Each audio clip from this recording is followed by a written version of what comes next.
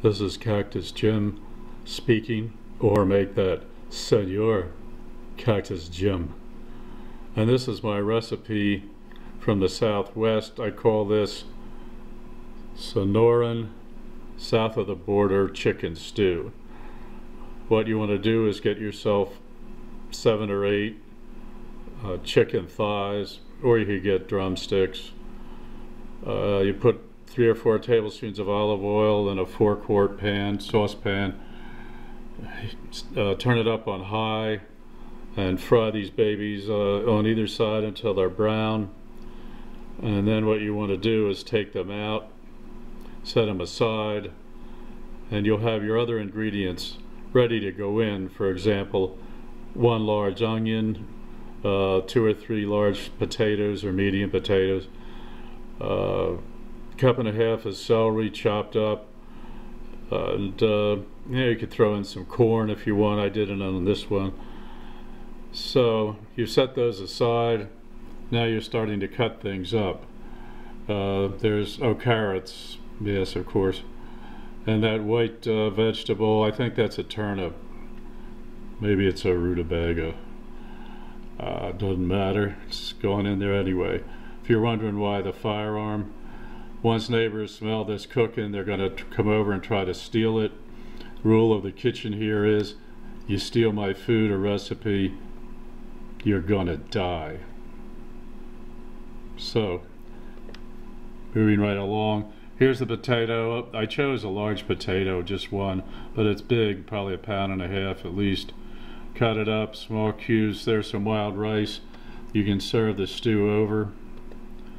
There's the celery. Be sure to add the celery leaves. They add a distinctive taste, and they also contain numerous vitamins and minerals that your body needs and will crave if you don't give it to them. Here's the bowl with things all cut up, ready to go in. The chicken set aside. You can see how brown it is, just a little bit really. You don't have to burn it to a crisp. There's your whole onion cut up, being turned into a translucent thing. Once that's done, you've got all your vegetables ready. Actually, I see I put a few spinach leaves in here too, no problem. And then 6 cups of chicken broth, or you could really use just water, but if I have the broth, I'm going to use it. There I've added the chicken thighs back into the pot, and from this point on I set it at high, 25 minutes.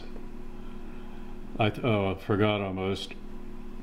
I throw in a jar of this salsa medium. It's a Hatch brand, Tex-Mex. If you can possibly get the Hatch brand, always get the Hatch brand. If you learn nothing else from this video, get the Hatch brand.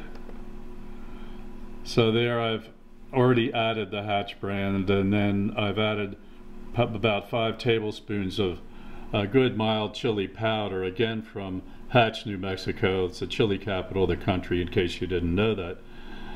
If you're ever in the area, you've got to visit. They have a couple of real nice cantinas. Gas prices are reasonable. Gift shops are about what you'd expect. And there are a couple of motels in town too. It's a neat place to stay. There, it's finished in a bowl. I've put the chicken thigh, which is cooked now, of course. I don't eat raw chicken. On a plate. Now I'm going to have some of this. It's called flesh stripper. It's kind of a cross between a wine, a whiskey, a gin, and a vodka. And it'll really put hair in your chest. And there's the finished product in the pot. Total cooking time, by the way, and I forgot to mention, but after the first 25 minutes, set the heat down and cook it for another 35 to 40 minutes. Bon appetit. Be sure to watch my other videos on the pesto omelet, the Molokai burger, and some others.